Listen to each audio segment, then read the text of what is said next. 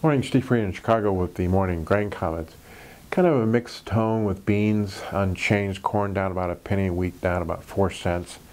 Outside markets, you got the dollar lower, you got crude lower, and gold and copper are higher.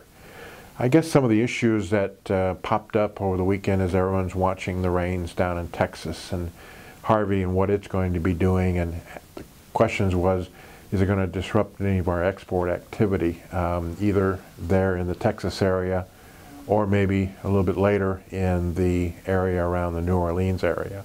Right now we don't think so. It's kind of a minor point considering the loss of property and the strain it's putting on people down there, but right now it's not expected to impact our export pace. From the export standpoint, we're expecting inspections to be around 23 million bushels in the beans, maybe 22 in the corn, and maybe 20 in the wheat. So again, the corn export pace is pretty slow, and that's offering resistance to the marketplace. China did come in and start buying beans, and we'll see if they start showing up on the export activity.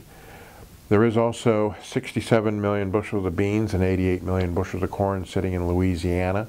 We'll have to see if that gets harvested and if there's any disruption caused by Harvey moving in and out of the ocean and back into the Houston area, and then maybe a little bit further east. As far as other news is concerned, the 11 to 16-day map for U.S. calls for normal to above temps, precip, and below normal temps. So we'll see if that helps the bean crop with a little bit precip, and if the lack of heat helps the corn crop mature. There is some chance of frost starting around September the 8th, so we'll have to kind of watch that pretty close for parts of the northern plains and northern Midwest.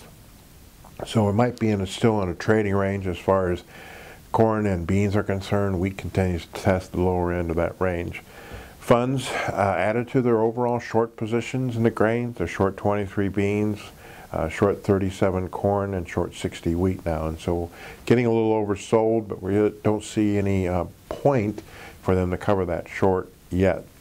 Well, Eastern Australia had some frost freeze conditions. We'll have to watch conditions down there. Canada will be out with their 2017 crop estimates on Thursday, and so we'll see just kind of how all this kind of plays out as far as money flow is concerned, and as we gear up for the end of the month, deliveries, any fund activity, and as we go into the September crop report.